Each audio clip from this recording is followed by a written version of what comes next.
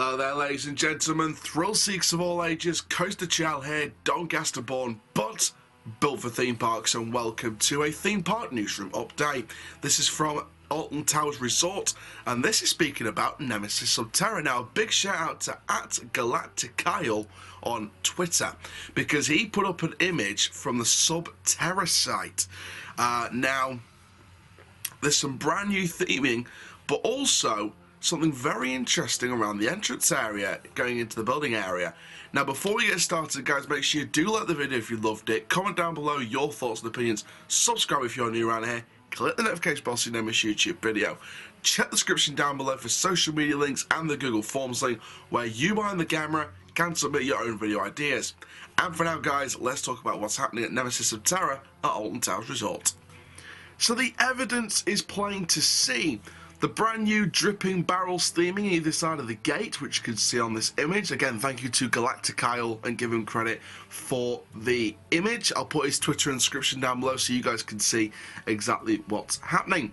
But as well as the dripping barrel theming either side of the building area, sort of entrance into the building area, you can see a huge fence that's blocking off any kind of view to the building area. Now, this is a very surprising move, because this could mean work for Sub Terra going in these next year. So I just thought I'd share that bit of evidence, but I'm going to share what that means for you guys in terms of the future of the site. There we are, ladies and gentlemen, just a short little bit of evidence and facts and stats there for this video, but it means a whole lot more in terms of discussing what this means. Now, for those of you who have no knowledge of Nemesis Sub Terra, or you don't really remember Nemesis Sub Terra, let's jog your memories. So, back in 2011, we saw these plans. We saw the lava lump site being blocked off and demolished. Of course, it was the old site of the Dynamo flat ride as well. I didn't really get to have a chance to go on it, but I did remember the Dynamo. And it was blocked off, that whole site was blocked off for the codenamed project Nemesis What Lies Beneath. And Nemesis Sub Terra was revealed and opened in 2012. It's a bunch of ABC rides, drop towers in the dark building, along with an elevator lift system with sound effects, theming.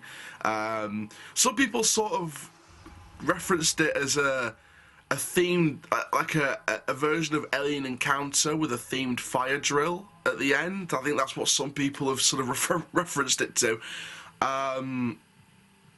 sort of like that.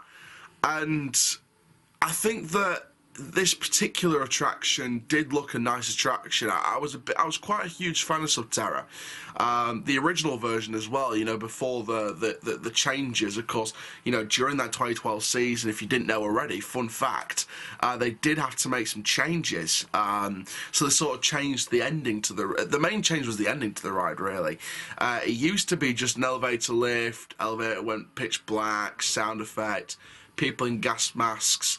I think it's sort of, you know, well, not really people in gas masks, but it sort of led out to the end of the ride. But the changes, in a total of 6 weeks, I believe, changes were occurring. And then when they reopened the ride, the change to the exit was, you would go out, there'd be a man with a gas mask, shining light in your face, and you'd be ushered into a decontamination maze with more actors. Now, and that would be like a sort of scare ending to the ride. So it was a more improved exit to the ride.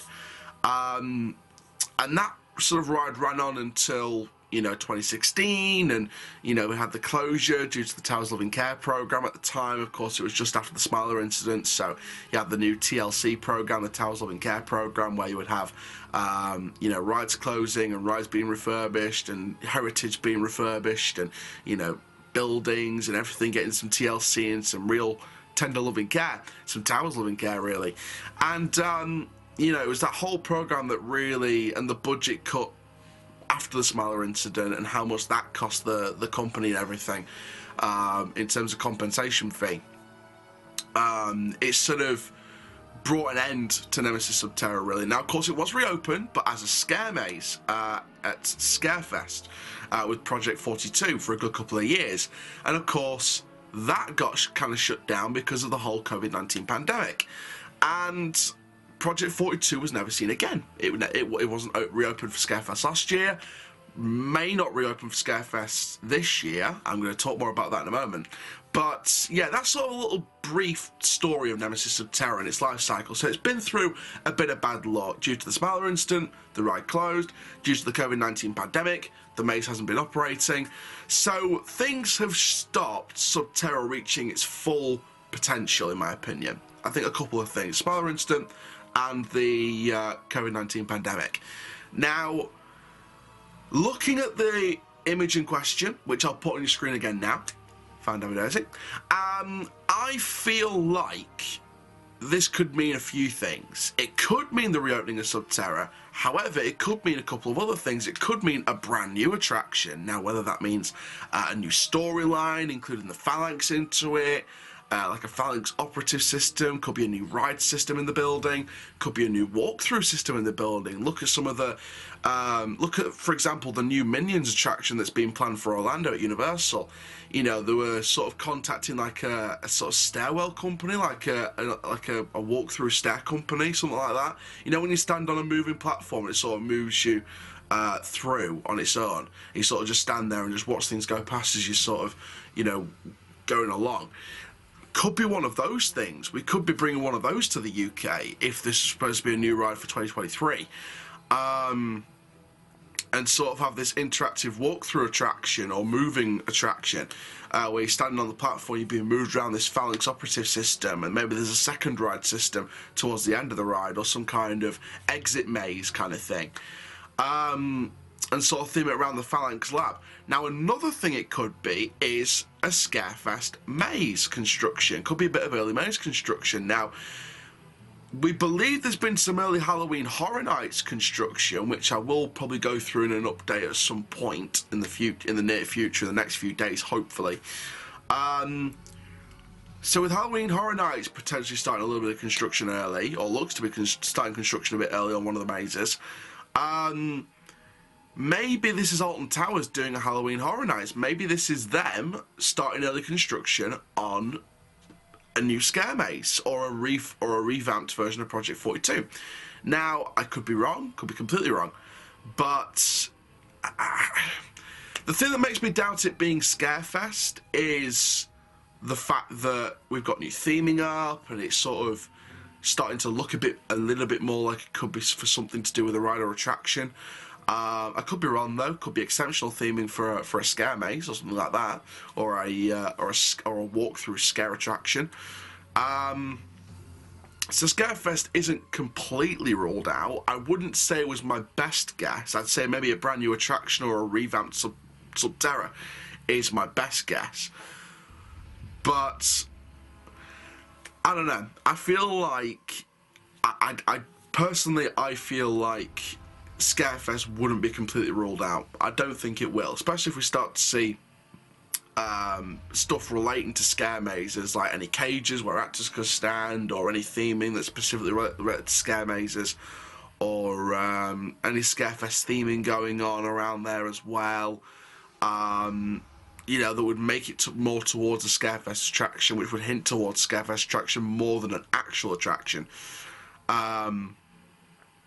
I personally want it to be a revamped Sub Terra, whether that be a brand new storyline unrelated to Nemesis, and have the Phalanx operative involved again, and sort of a new storyline with a new kind of story, like I said, unrelated to Nemesis, or maybe related to Nemesis, you never know.